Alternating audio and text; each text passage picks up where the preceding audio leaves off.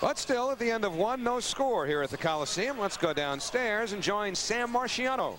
Well, as you see the Isles coming off the ice, this first period has been pretty much the Washington Capitals style. They've been picking lots of fights. You know, hey, maybe they were a little annoyed that this game took a while to get going because it is Clark Gillies' night. And it's somewhat fitting because some fighting, and it is Clark Gillies' night, and he's going to be Stan's guest in between the first and the second period. We'll be back with lots more right after this.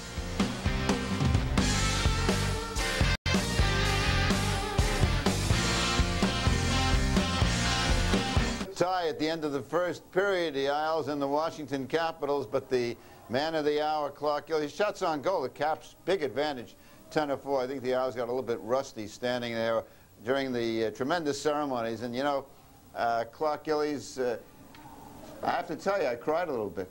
I cried a little bit. I don't know about, I was trying to see whether you were crying a little bit during that ceremony. I held up better than I thought I would, Stan. I thought that I may not make it halfway through. My mom said, why are you bothering writing a speech? Because halfway through you're going to be bawling your eyes out anyway.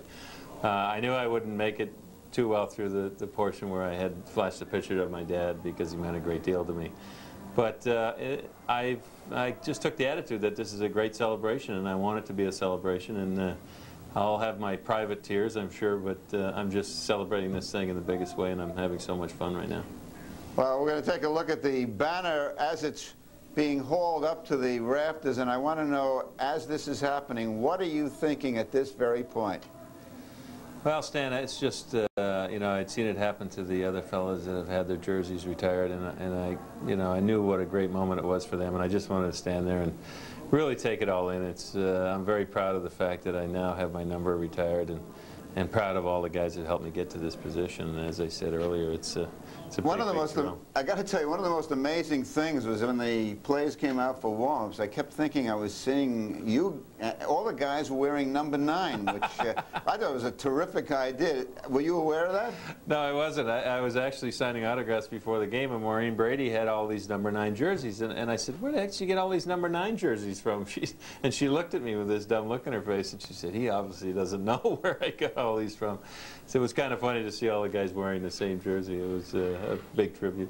We're going to flash back to Game 6 against the Philadelphia Flyers. This is known as the famed offside goal, and you were involved in this play. You got the assist. Tell me about it. I guess it was clearly offside from the looks of that shot.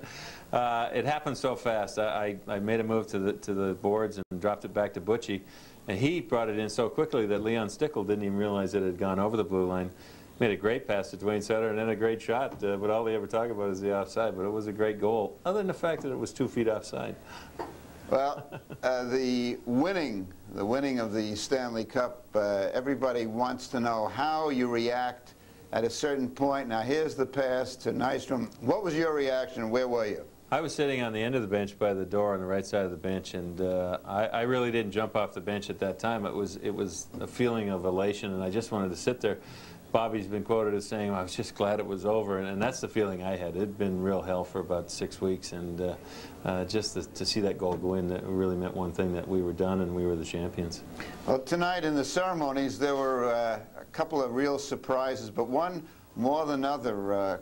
Coach of yours when you were a kid, Hunter, what did he mean to you? Well, John was a guy that, there he is sitting up there, he was a guy that was very, very important to me. He took me under his wing.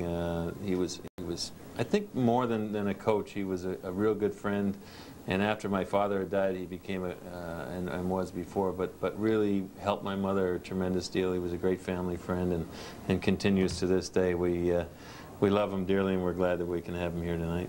I must tell some of the fans that Clark is one of the best joke tellers I've ever heard. I told one of your jokes, a dog joke today, which we won't get into the joke, but one of the fans was asking me whether you were always this funny when you were a rookie, in the first 2 years, the way you are now. I think so. My attitude was, go out there and have a good time. I got serious when I got on the ice, but I think it took right up until game time before I really got serious about what was going on up there. This, life is pretty short, and if you can't have a good time along the way, you're going to miss some things. And I made sure, and I have made sure, and I will make sure that I'm going to have a good time for the rest of my life. If I wasn't worried about falling off this chair, I'd give you a hug, because that's the way all the Islander fans feel about this guy, the great Clark Gillies. We'll have more of the between period show right after this break and a devastating trivia question. Stay tuned. Everybody, and it's time for our Nissan trivia quiz. Now, Stan, I'm here to help you out on this one because I've heard you had a little bit of trouble lately on the trivia question. And I answer everything Darren Pooper from now on. Sooner or later, I'm going to be right. Okay, let's check out the question. We'll see what we have for you tonight. How many other players wore number 9 for the Islanders besides Clark Gillies? That's easy. Oh, wait, you can't. No, you can't say anything yet. You got to wait, Tim, between the second and the third. I know it wasn't Darren Pooper.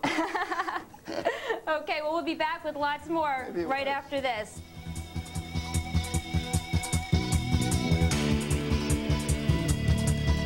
Scoring in the first period, but Eddie, there was some goaltending. Oh yeah, it wasn't heavy, but there was times here that we thought maybe something would end up in the net. Whoa, good stop there. Tommy Salo, more and more his confidence. Look at down low. Beautiful play here as he stayed in front of Housley.